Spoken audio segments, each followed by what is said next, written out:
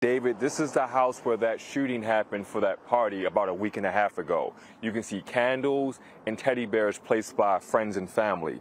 Now take a look at your screen. This is Xavier Royal. St. Louis County prosecutors say Royal committed a robbery in Florissant last year and then later broke out of juvenile jail in Clayton. After several months, he got out on bond and then allegedly killed someone at a party and injured another here in Gravois Park, in the Gravois Park neighborhood near Compton in Miami. We spoke to one neighbor who saw the aftermath about a week and a half ago.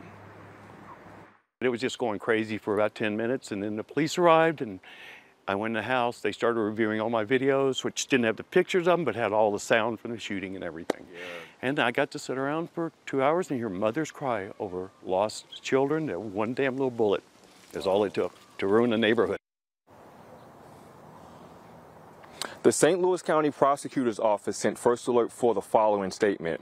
We oppose the bond reduction and modification for this defendant because we believed and believe he poses an immediate threat to our community. This story has a lot of layers to it. We spoke to the suspect's mother, and she's telling me he's innocent, and she used to work for the adult jail in Clayton. And also, neighbors say this home behind me is an Airbnb that has had problems for the last year or so. We plan to dive into all this tonight at 10 o'clock. Live in the Gravois Park neighborhood, Dion Broxton, First Alert 4. Dion, thank you. Tonight.